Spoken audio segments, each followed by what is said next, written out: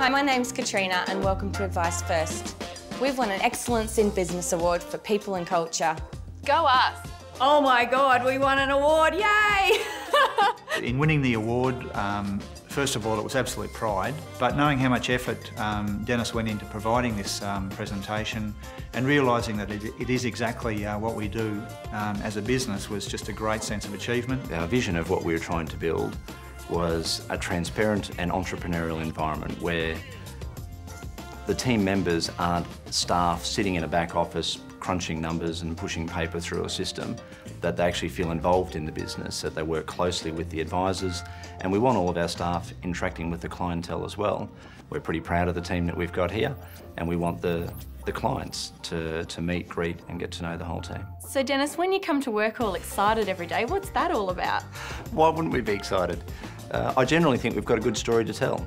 Yeah, a lot of people do say they're excited to come to work. I think we have a lot of emphasis on fun as well as achieving results. If we can't enjoy working here, how can we expect the clients to enjoy coming here? We've employed some fantastic people.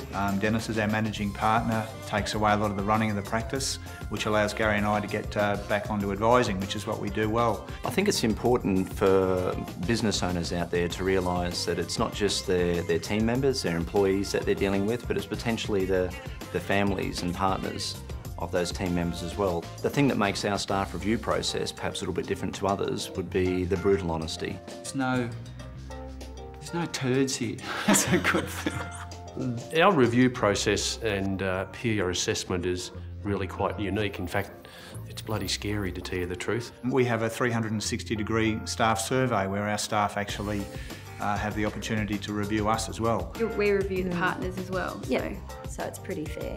Yeah, and I've never worked anywhere before where you've been able to do that. It's always yes sir, no sir, 3 bags full sir. Our remuneration model here at Advice First is that each of the team members receives a market salary and their only form of bonus is a profit share. So hopefully we want them thinking and acting like business owners and actually looking at not just bringing business on, but bringing profitable business on. The rewards come on a consistent basis, little bits here and there, and you can work, you can be fairly serious, but then you've got a little bit of scope to have some fun.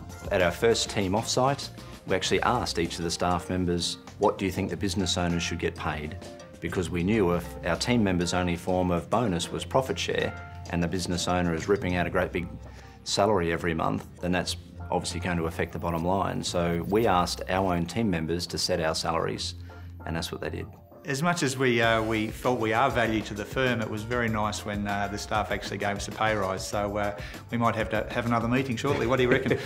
All of the staff in the firm are fully aware of each other's remuneration models and the impact of profitability on their bonus. I think you've got to take some business risk. In order to achieve things that everybody else is not achieving, you've got to do something a bit different to what they're doing. We're looking good. Yeah. Advice First is a great place to work. Yes, go us. That's our motto.